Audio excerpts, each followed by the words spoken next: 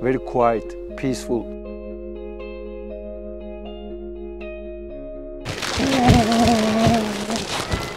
Let's try. Kader? Turn right. Do you see a camel there? We are heading towards the graveyard. This is a private property actually. This dude is just getting thinner and thinner. Perfect setup.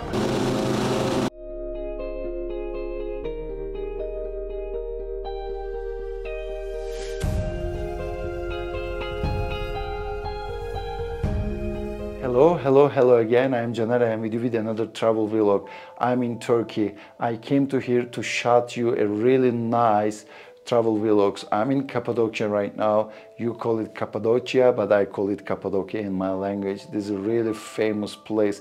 Everyone around the world want to come and visit this place, and I know when I tell everyone that I'm from Turkey and they're like, oh, have you ever been in Cappadocia? And I was like, yes. Now I'm here for you so that I want to show you around, because this is one of the best places in Turkey. You can do lots of things. You can join the tours, you can do hot air ballooning, one of the best in the world. You know, I'm not gonna be humble about it. When you talk about hot air ballooning, Cappadocia is the best place in the world. If you don't believe me, you can always come and check. And also, the hotels are really unique here, because it is not like a standard hotels. The most important thing where you are staying most of the time, they're cave, they're literally stone. They just dig the stone, they created this place for you to stay. I'm really excited to show you my room.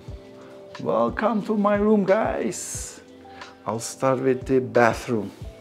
As you can see, I have a really nice bathtub, shower, and toilet. And this is a resting area. As you can see, a mini bar, tea station over here, and actually surprisingly it takes really nice sunlight. And this is the bedroom, and this is the cave. Thousands of years of, you know, history here. And as you can see, it's totally unique experience.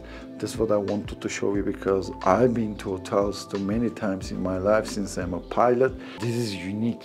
I like these boutique hotels that offers unique experiences. For me, it's more fun.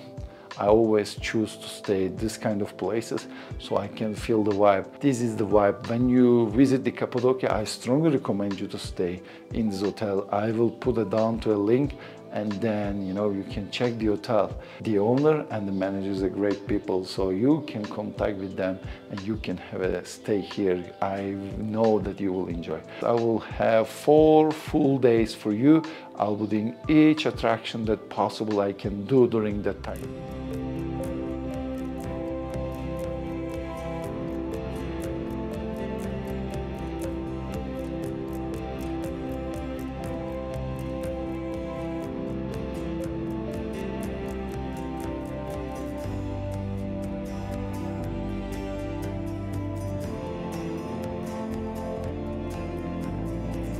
Cappadocia is famous with the fairy chimneys, and you can see these chimneys all around this region. All of these form of astonishing landscape has been created by volcanic eruptions, and after thousands of years, with the, you know, rain, flooding, and the wind, this unique, spectacular shape has been formed. This is, by the way, not man-made, huh? They're all natural. Why it is called fairy chimneys? People believe that these places were the houses for the fairies, because it's so surreal for human especially. They cannot believe that the form of the nature. So people always believe that this is the house of the fairies. This is the story behind. This location, Cappadocia, is in the center of Turkey, so central Anatolian, and there's a lot to offer for you guys. Please, please, please come and visit my country.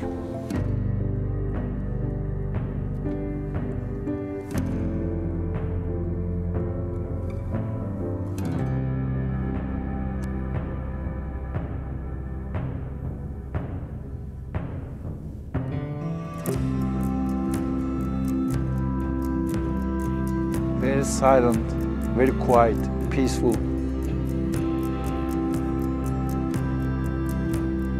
4 a.m. in the morning, if you come here or anywhere in your hotel, if you go to, rooftop, you will see here hundreds of hot air balloons are, lifting off, and then it's the best view ever. You can see the ladies are having their nice dresses with them. They take a picture with the balloons and everything. So, but to be honest, the prices are extremely expensive. It's like people are talking about 200 euros per person. It's almost impossible for a Turkish guy to come here unless they're really wealthy. Two guys, like you have to pay 400 euros for an hour. It's way more expensive than the plane tickets, I just came from Izmir to Kayseri, the city that I landed. I paid like 2-round ticket from Izmir to Kayseri, Kayseri to Izmir, and I paid around $200. And standalone for 1 hour hot air balloon, per person I have to pay around 200 euros. It's too expensive. Just have some, nice budget. Don't skip the hot air balloons and don't say, oh, it's expensive, because this is a lifetime experience.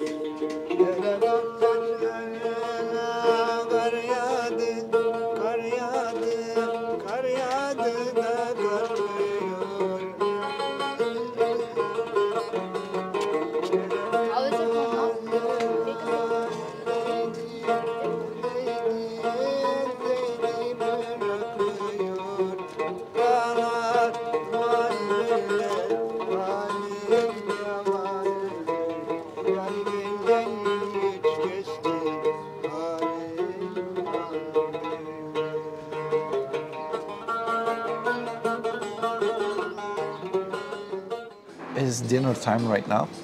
We are in the #1 restaurant in Göreme region. We are in the steakhouse, Oscar Steakhouse. Literally this restaurant, I went to TripAdvisor and then I checked what's the best restaurant to eat in Göreme. I love steak. And I was looking for the addresses, and guess what? This is the same hotel that we are staying. And my friend, I didn't know that, literally, he is the manager of this branch, and he made this restaurant #1 in Göreme region. The steaks are great. It's a little bit pricey though, when you think about the Turkish conditions. It's like, a steak and a wine, something around $30. But I wanted to have really nice meal for today. I also paired my steak with a local wine, because Cappadocia region is really famous with the wineries, vineyards as well. And for you guys, if you didn't watch my wine tasting video in South Africa, you can always go back and check it out. But also Turkish wines are great. And I strongly believe that Turkish wines should be advertised better, because people don't know when it comes to South African, Argentinian, Chile, French wines is very well known. But Turkish wines, unfortunately, they're not very well known in the world. This place definitely deserves to be the #1 in this region. I ate steak all around the world, but this is something really great. I really liked it. Perfect setup.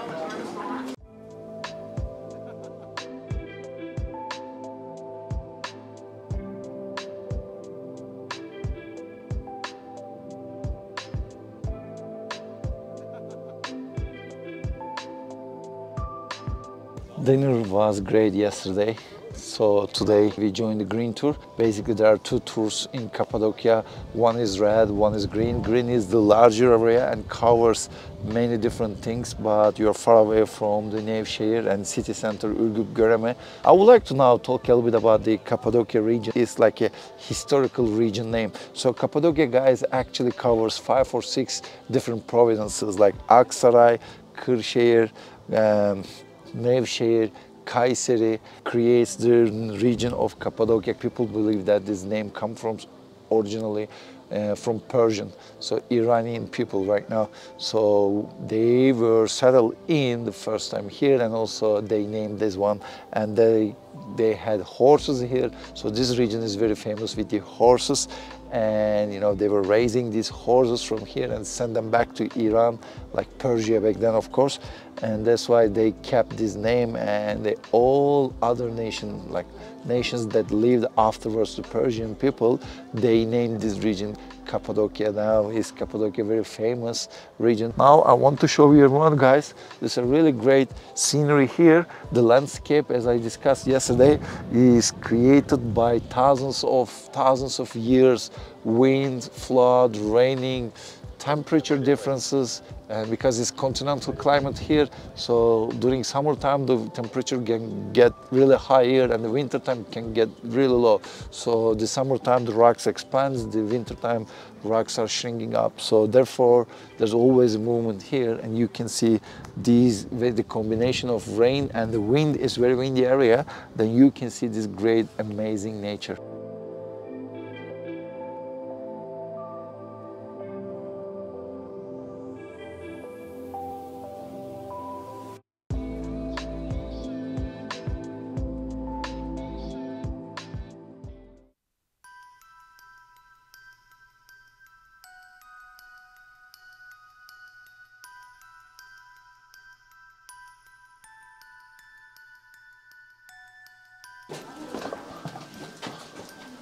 Yeah, as we keep walking, I'm so amazed, thousands of years ago.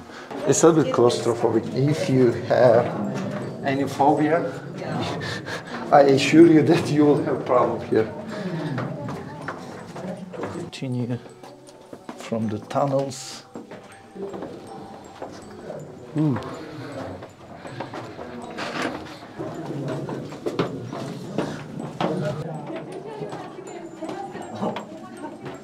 Now it's getting really, really narrow.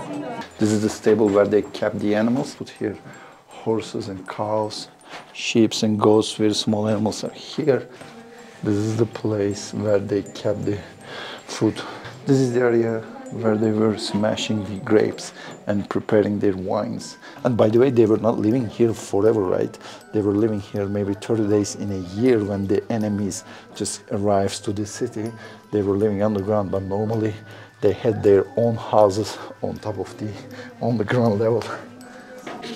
Now we are heading towards the graveyard session. Again, it's very narrow.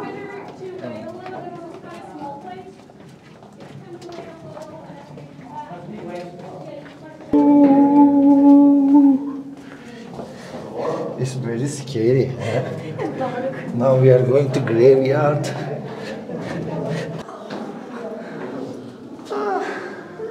Nothing fancy. Okay, now I will tell a brief story of these underground cities. This region has more than 100 different underground cities. This is the most common one, and it's like most preserved one. People believe that it took 150 years to build all this construction over there.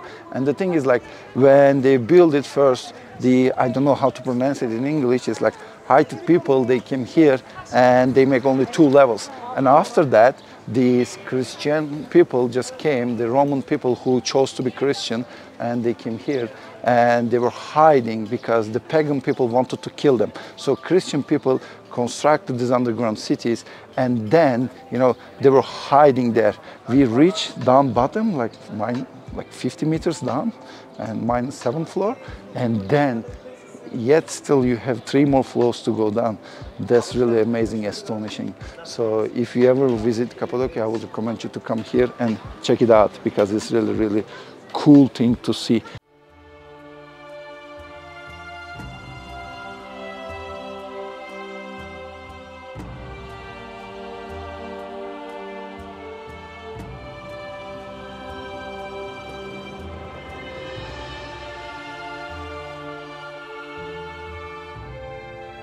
Okay, now we are fast moving in history. We were in underground city, and that time, as I told you, the Christians were hiding from the pagans because they were trying to kill the Christians. But now we're moving fast, right? And time passed. Christianity just spread all around, and finally the Romans accepted the Christianity as an official religion in the country. And then everyone started being Christian. And then people didn't need to live underground cities anymore. They just moved around. And then they started building some places. This place used to be as a monastery. Yes, this is the educational place for Christian people. It's like a whole complete facility. Education here is separated by men and women, right? The place that right now I'm standing at was used by men, monks. But if you have a look at there, just across the, valley over there, there are small houses just digged into the cave. This is for nuns.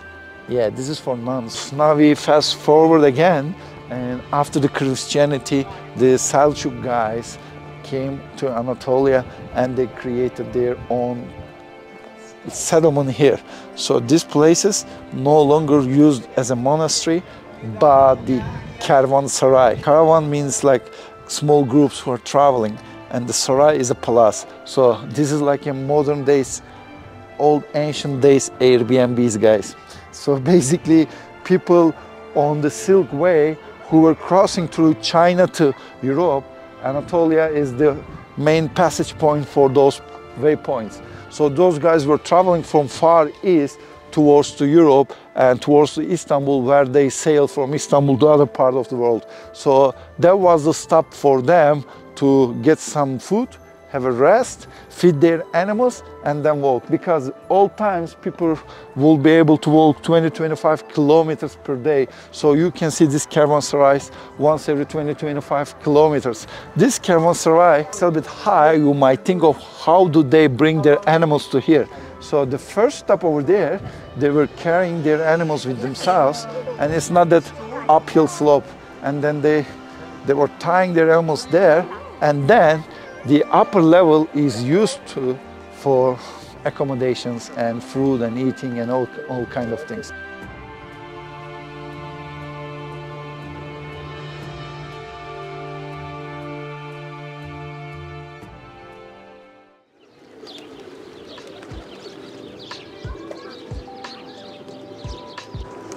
Almost done for today.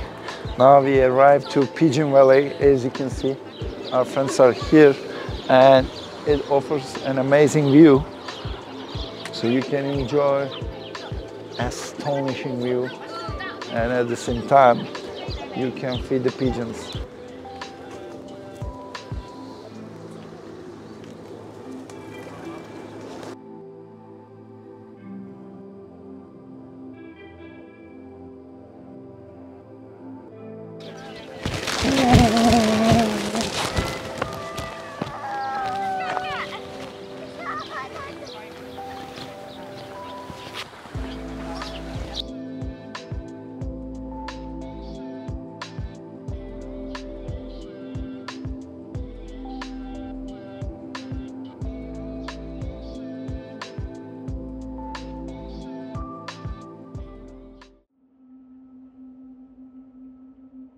Today is the balloon days, and we woke up 3 AM in the morning. It's 3:30 already. In 10 minutes we are gonna have some pickup. I don't speak very loudly because people just around me sleeping, and I don't want to make any noise and disturb them. The balloon starts, flight starts at the morning with the sunrise. Therefore, we needed to wake up very early in the morning. I'm super excited because for the last 2-3 days flights have been cancelled. So this is gonna be one of the first days that the flights will be allowed again, because it's all about the wind.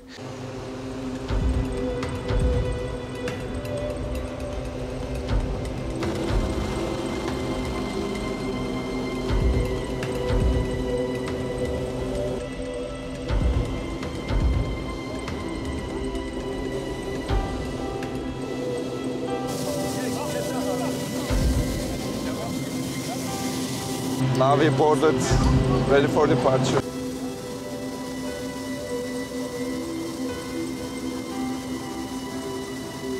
Welcome to Cappadocia, welcome to Cappadocia balloon. My name is Ibrahim, his name is Osman, today your captain.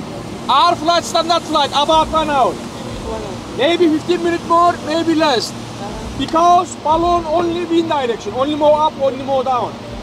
Doesn't affect to go left or right. Now departure time. As you can see, most of the balloons just departed.